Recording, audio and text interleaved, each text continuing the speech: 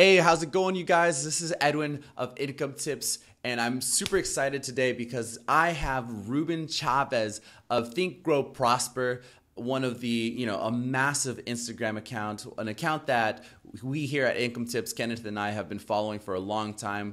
We've been really tracking what Ruben has been up to. And I think this could be very beneficial for those of you who are looking to grow an Instagram account and how to deliver to your audience, because Ruben knows what's up. So Ruben, how are you, man? Hey, I'm awesome, man. Thank you for having me. Yeah, dude. Well, I appreciate you making the time. And just to give some folks a little bit of background on who you are, why don't you go ahead and introduce yourself and let us know, what is it that you're working on? Cool. Well, my name is Ruben Chavez. I am the founder and currently still run ThinkGrowProsper, the Instagram page, and it's my primary hangout spot. I currently working on a book, a physical book, and that will be released within the year. I'm also currently working on a few surprise goodies, little physical products that I think will be really fun for people, and that's going to be released shortly within the next couple weeks. Yeah, dude. Well, it sounds like you've been really busy. So Think, Grow, and Prosper, for those of you guys who don't know, how many followers do you have currently? Can you just give us a little taste? Yeah, currently we're at 2.6 million followers. 2.6 million followers. So 2.6 million followers. All right. So there's a lot that I want to dive into. But first, I want to start off with, well, first I'd like to get to know you. Like, where are you from? What is it that, what would you say you do? What is your business? Primarily, Think Grow Prosper is currently a media company. We're kind of in a transitional phase right now where we're transitioning a little bit into being our own brand, but and we're being kind of a brand with our own products. And we've done both for years, but we're playing with the idea of that right now. So Yeah. media company meaning look, we work with brands, we work with large and medium-sized brands who want to get their message out there and who want to get exposure, and on a more technical level, who want new followers or new eyeballs on their page, Right. or who even want to sell a product. So we kind of assist with that and bridge the gap between where they are and between their following and our following. Right, right. Because you have such a massive audience. I mean, that's just a large amount of traffic that you could drive to advertisers, I'd imagine. So, well, I'd like to know, how it all started. That's kind of what I want to kind of dig into. Like, how did you even think about this idea of Think, Grow, Prosper? Did you see other Instagrammers and was like, hey man, I want to have an Instagram account and make money from it? Were you trying to make money and decided to do this? Tell me a little bit about that story. Um, that's a good question. My path wasn't really money motivated at all, and it wasn't because I don't like money. I do, but it was kind of an accident, honestly, which turned into a more intentional venture. But essentially, I was really going through a hard time in my life, and it was just I was out of a job. I quit to pursue this herbal business that I had started in my kitchen, or actually packing herbs into like pills, right, and Whoa. selling them. I tell people that, like, whoa, you're a drug dealer, and I was like, no, like actual, like legitimate, Yeah, sure. legal herbs. Supplements. Hmm. I mean, Yeah. it's mostly all legal now. So, Yeah. but anyway, yeah, it was like more like herbal supplements. Oh, wow. So, Okay. but anyway, that kind of failed, and I was just at this place where, at the time, my girlfriend, my girlfriend, now my fiance, but her mom was really sick with cancer, and it was just a very stressful time overall. And in those times, I generally go to books and I read, and that I've had so many mindset shifts and breakthroughs. It just even in one line of a book, lines of books have changed my life.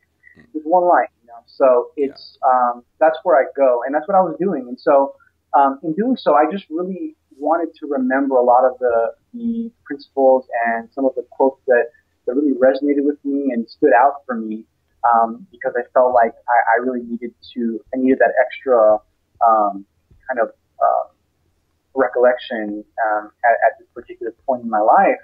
And so I started highlighting the quotes as I normally do within books. But in addition to that, I for whatever reason, got the idea to make graphics and post them on an Instagram page just for myself, just so I can kind of go through and, oh, okay, cool, yeah, and have like a more visual reminder of these principles that I felt were helpful for me at the time. I was really just doing it for myself to inspire me and keep my spirits up.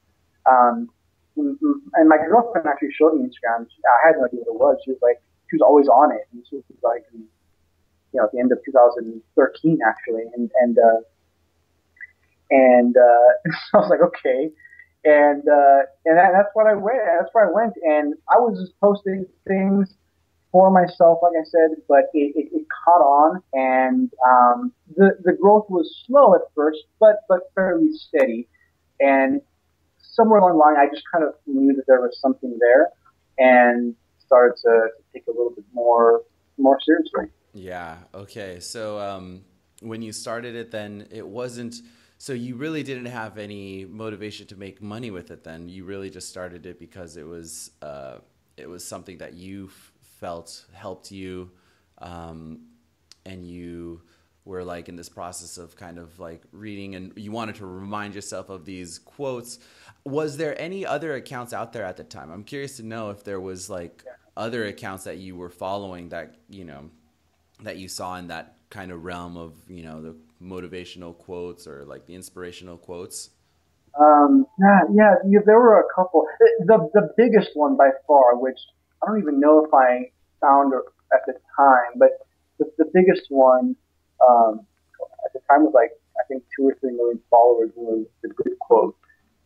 And they're still massive, a massive quote account, but really a little bit different from what I do. And at the time when I first, like the first couple of weeks that I was playing around on Instagram, I did find a couple of accounts that were like, well, initially my content was all centered around the book Think and Grow Rich by Napoleon Hill. Right. And the account used to be named Think Grow Rich. I changed it because I didn't want copyright issues, and I also kind of want to take it in a different direction. So I tweaked the name a little bit, obviously. But at the time, there was a couple other accounts that I found that were also based on Napoleon Hill's work. And Napoleon Hill, if you don't know, is just a classic self-help author. And this book was written a long time ago. And so I reached out to those accounts. I started following those accounts, and I had no idea what the Instagram game was all about. I had no clue. I was just there, not to impress anybody, not to do anything, but post stuff that I thought was interesting. And that's an important point, because although there are many good reasons to start an endeavor or a venture, one of my favorites is just because you want to, and just because it feels good, because it excites you. And it's a really powerful energy, because when you're doing something that you're actually interested in and you're actually excited about, like, you can stick with it even if it doesn't make money. ThinkGrowProsper didn't make a dime for the first year, almost, that it was in existence. And I didn't care. I didn't even think about that, because I was doing something that was like exciting for me and that I actually enjoyed doing. And so, I don't want to give platitudes like follow your passion or like do what you love, because those aren't always helpful. But it is helpful to know that in kind of acting on the things that you're excited about and that kind of spark you, you create an energy in that work that really is very, very difficult to replicate, and in any other way. So yeah, that's kind of a cool kind of point of discussion, I think. Yeah, actually, so I have a few questions about that, because when you started, you said it took you about a year before you started making money with it.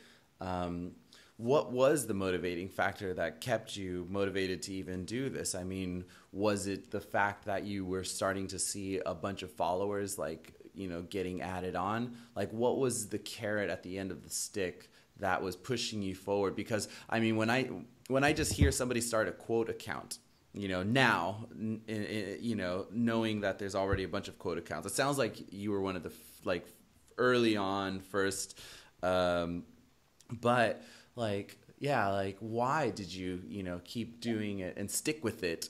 Was it some traction that you got initially, or was it just, no, I just want to keep doing this and just see where I can take it? It was, so here's the answer to that. You have a viable business when you don't have to ask your customers to buy something and they come to you. And that's what was happening with ThinkGrowProsper. Like I said, I didn't have any intention of monetizing it, I didn't think about it. Let's just say that. It didn't occur to me. But I had one individual in particular reach out to me. He emailed me, and he was a fairly well-known motivational speaker and coach, and he's like, "Hey, can I pay you to post some quotes of mine?" and I didn't I was like, "Okay," and I had no idea why he was asking me to do that, but I was like, "Sure." And then someone else asked me that a couple days later, and then someone else, and to this day, 98% of the revenue that we make from sponsored content is all incoming. It's not solicited at all, and that's, I mean, I think that's because even though it may on the surface seem like just a quote account, and of course now there are many just quote accounts, right? Mm-hmm. With no real competitive advantage or value proposition. ThinkGrowProsper was different in the sense that I always put my original twist on things, and I always put my little 2 cents in and my original way of doing things. And it was helpful that I didn't know any other quote accounts or any other people in my niche, really didn't associate with them too much at the beginning, because I didn't have anybody to mess up my thinking about what was true to me, and I didn't copy anybody, right? So that's just I think, an important principle that I revisit often. Is like, why are you doing this? Like, what makes you different? What's your competitive advantage? I'm a big believer, don't compete if you don't have a competitive advantage. Mm-hmm. It just doesn't make any sense. And I think that we had that small little uniqueness that made us stand out. And that's true of a lot of businesses, successful businesses that you see today. Yeah. And I definitely can tell, a post from your account rather than from another account. You do have a unique thing to you. So, all right, there's so much I want to ask, but since we're talking about this competitive advantage, that's an important point. And I want people who are listening now who are, either they have an Instagram account or are thinking about doing an Instagram account, to keep that in mind when they're creating, because if you just do another Me Too thing, you just do something that somebody else has done, you can be another, millionaire, freaking, coach or, whatever, it will have, in business, it's hard to develop to stand out above the rest and to develop a relationship with your audience when you're just, you're not coming from the heart. You're just kind of mechanically posting things that you think are supposed to be what they're supposed to be. So, can you give us some advice, some tips on how to find your competitive, what are some examples of a competitive advantage? What do you mean by competitive advantage? And then how do you showcase that? Those are great questions. Well, I'll try to take those one by one. So I'm just throwing 5 of them at a time. No. The first one, what was what do I mean by competitive advantage? Let's start with that. Yeah. It's really just what what you're good at naturally, that other people are like that you may take for granted, and to other people it's like, wow. I heard a quote one time. It's like, some of your most admired superpowers are the very things that you take for granted. So if you have people like asking you, or telling you that you're good at this, or that you have a certain proclivity toward this, and you don't really even notice it, but it's just something that gets pointed out to you, or is a recurring theme in your life, or something that you keep revisiting, that's an indication. This is kind of leading into your next part of the question: how do you find your competitive advantage, right? Mm-hmm. It's kind of an indication that may be something worth exploring. I mean, in my case, I think my competitive advantage, here's what mine was, I think, and still is. I sometimes take a little bit longer to really grasp concepts than I compare myself to my fiance, because I'm with her all the time. She's super like quick-witted and very, very sharp. She'll hear something one time and boom, remember it forever. And yes, don't you hate that sometimes? Like, and not just relationship stuff, but with education. It's incredible. And so sometimes I'll need to hear it from multiple angles, in different ways, right? And the way I really retain information is when I process it in a very simple way in my mind and write it down. And that's how I really like solidify concepts in my mind. And I need to be alone when I do. I need to really take my time when I do that.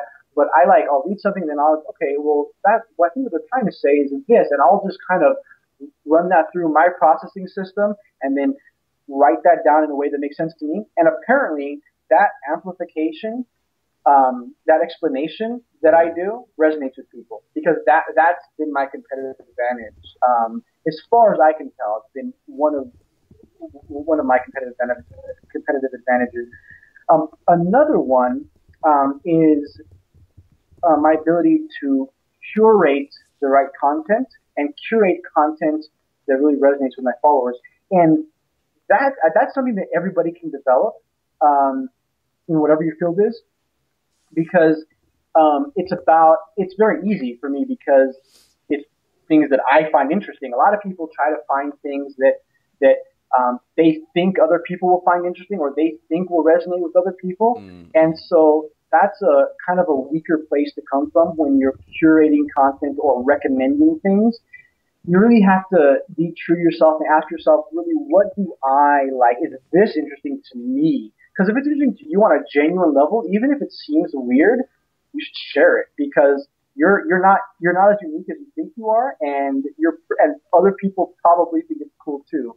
And so that's a way of honing your competitive advantage too, just noticing those things and being observant of what you gravitate toward and what you like and what other people say you're good at. Yeah. Okay. Those are great tips. And I think it's super important to understand that and not start something that you don't have any interest in, or you think you might have interest in, and sometimes it takes experimenting. I'm all for spinning up an account, trying it out.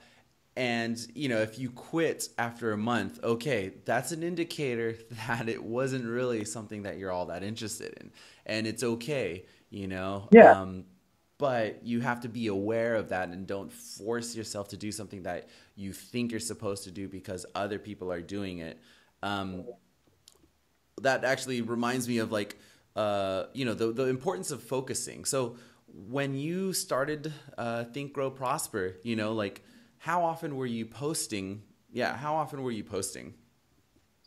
I was posting about once a day. Once a day. For the first like maybe 2 months, month or two. Uh-huh. And I literally remember getting DMs asking me to post, if I could post more than once a day. Like, hey, I really like your content. Can you post more than once a day? And that was just another indicator on my path that said, okay, you're doing something right. So, yeah. Okay.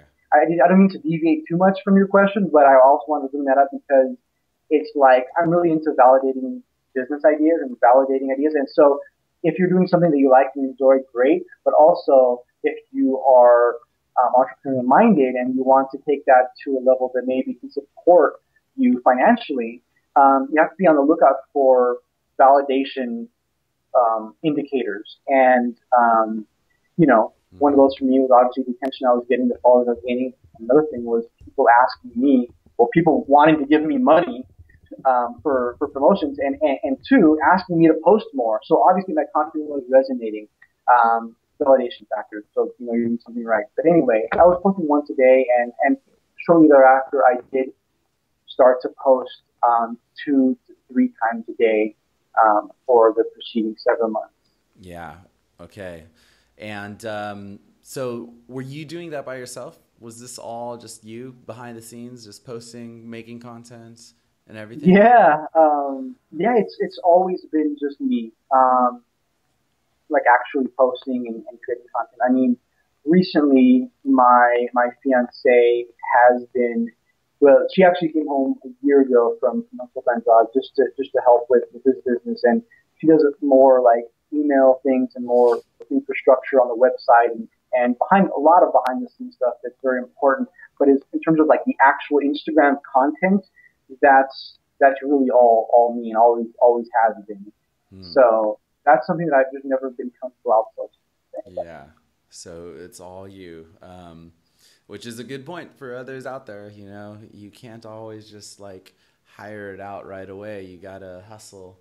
You gotta, right? Yeah, I'm totally for like delegating the right things, and I've definitely toyed with the idea of delegating and outsourcing like certain aspects of ThinkGrowProsper, even for a minute about like outsourcing the content creation. I just can't do it because that is my competitive advantage. But if your competitive advantage is not necessarily your content, if it's not necessarily your amplification of, other people's ideas, as it is in my case, or my own ideas in my case, then maybe you can. Maybe outsourcing is a cool thing for content. And I know a lot of business owners and some of my contemporaries who outsource their content creation and they're doing fine. But their competitive advantage and value proposition lies elsewhere in another facet of their business. Okay, that's a good tip. So the next and the last probably thing that we can kind of talk about is just your journey from 0 to 500,000 to then 1 million. Like, this is the question I get asked most often by the IncomeTips followers, is like, how do I grow my account? It's either how do I make money on Instagram or how do I grow my account? And I know for us, we did a lot of paid shout outs. Like, that was really how we did it initially. The Instagram game has changed a little bit since advertising has come out now. So like the results of that, might not be as effective as they once were. But for your account, ThinkGrowProsper, how did you grow it? How did you get to your first 500,000? Let's just start with that. Okay. I was pulling up before we started talking. I was pulling up my timeline of events on my phone. This is my timeline of like my different follower milestones. And yeah, I started the account in January of 2014. In April of 2014, I had 10,000 followers. In January of 2015, I hit 100,000 followers. And then in April of 2015, I hit 500,000 followers. And then in October of 2015, I hit 1 million. Wow. So yeah, I guess it was about a year and almost 2 years for that 1 million mark, right? A little under 2 years for the mark. But to answer your question, I go from 0 to 500,000 or 0 to 10,000 for that matter, or 0 to 1 million. My growth strategy has been the same, and it's very boring, and it's very straightforward, honestly. I've never paid for promotions, and I don't say that to discount that, because obviously that's a big part of my business is, right, is promoting people. In fact, the Instagram game has changed. Like, I was one of the first in my niche. I was really one of the first people in my niche on Instagram. So that helped a lot. I'm not going to lie. That it was good timing for sure. But I also was very consistent. And after those first several months of posting, first once a day, and then several more months, 2 to 3 times a day, I was posting every single day, and still have posted every single day since then, not missing one day, at least 3 to 5 times on my page, like good quality posts, right? Good quality content. And so that's a lot of consistency, right? Like, Super. If you really think about that, that's 365 times 3, right? Whatever that is, and times that by how many posts you do per day. Like, that's a lot of posts, and if you're not enjoying something, it's going to be very difficult to do that every single day, and that just can't be overlooked, like the consistency factor. So I don't want to dance around that. It's like, first of all, you have to be very consistent with it. Like, you can't just post like 10 posts one day and then not post the next few days and then expect, like, results. Like, this has been, it's a compound effect, right? It's like little things done over a long period of time add up. That's true with investing. That's true with effort in business, and that's true with your Instagram account. If you are currently running a page, like, you have to be very consistent and deliver with your content. Also, here's a key. What you post is important, but also what you don't post is just as important. What you leave out. For instance, I like to use Costco as an example. I love Costco. Like, it's, in my opinion, the best curator of goods ever. They curate goods so well. I can buy anything from Costco, whatever I'm looking for. If I go to Costco and buy it, I know I'm getting a good product because they've curated it out of all the vast number of things that, like products that are on the marketplace. They've curated the best in like a certain price range, right? In like a particular range of price that I know it's going to be good. And so, as opposed to like a Walmart where they have like a more variety, but it's all not good. Like, you may get home and be like, oh, well, like, this is kind of a cheap thing, and this wasn't the best product that I could have bought. You don't have the problem at Costco. Yeah. And that's because they are very intentional about what they curate and what they post. What they offer in their store. But they're also very intentional about what they don't offer. And that's the way I am with Instagram. And that's what I recommend for people too. Is like, be very intentional about what you don't put out there, because that affects the quality of your feed and of your page. So to sum up my strategy, it's really being true and genuine about the content you post, meaning posting things that you're actually excited about, interested in, knowledgeable about, and sticking to that theme. When you stick to a theme consistently and stick to a subject consistently, you start getting people who rally around that and who expect that. And pile on the consistency factor, and you just get a very powerful growth engine. The way social media is set up now, if you are posting things that are valuable and that add value to the internet and to your followers, I assure you that they will let other people know about it. That's just how humans are wired. They want to let other people know about it. If nobody's sharing your stuff, you're not posting the right stuff, and that's just how it is. So that's really the essence of what fuels my growth, is sticking to a very narrow niche in the subject of personal development, which is very mindset based, and sticking with it for a long time until people, every single day for the past 3 years, until people rallied around it in a way that it just gained momentum. Yeah, it's that whole compound effect. So you just kept at it, and just kept compounding on top. So that's really surprising to hear. I thought you would have at least paid like somebody to like share, but no, it's just massive consistency. Full disclosure, and I often forget this actually because it's so funny. I was around 10,000 followers, I think, and it still had no idea what I was doing in the Instagram world, right? I was just out there like just posting stuff, right? But I was like excited I was getting followers, but I, I didn't know what shout outs were. I had no idea, and then I saw this account that it was like a page of models, like Instagram models, just curated models, like women models, and it said like $25 shout outs.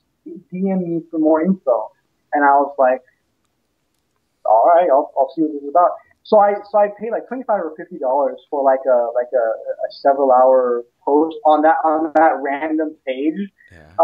That's the only paid post I've ever done. I obviously I didn't get the results, and that's another topic altogether. But the reason why is because I didn't choose the right niche. And for people who are trying to grow through sponsored posts, by the way, I recommend sponsored posts at this stage in the Instagram game, paid promos. Not just because that's my business. You know, I'm not soliciting. I recommend business. you pay me. Right. No. But the point is that at this stage in the Instagram game, like it's not as easy to grow as when like 3 years ago when I started the quote account, because there's a lot of noise. There's so much noise on Instagram that it's not as easy. And I won't tell you that it is. That's why strategic and very cleverly orchestrated sponsored campaigns can be of great benefit to at least get you started and get your page in the slipstream of like content that's out there on Instagram. So, but key to that is choosing the right page. The people that I work with, the clients that I work with that have the greatest results in terms of follower conversions and sales conversions and just exposure in general are the pages that align best with like my content, right?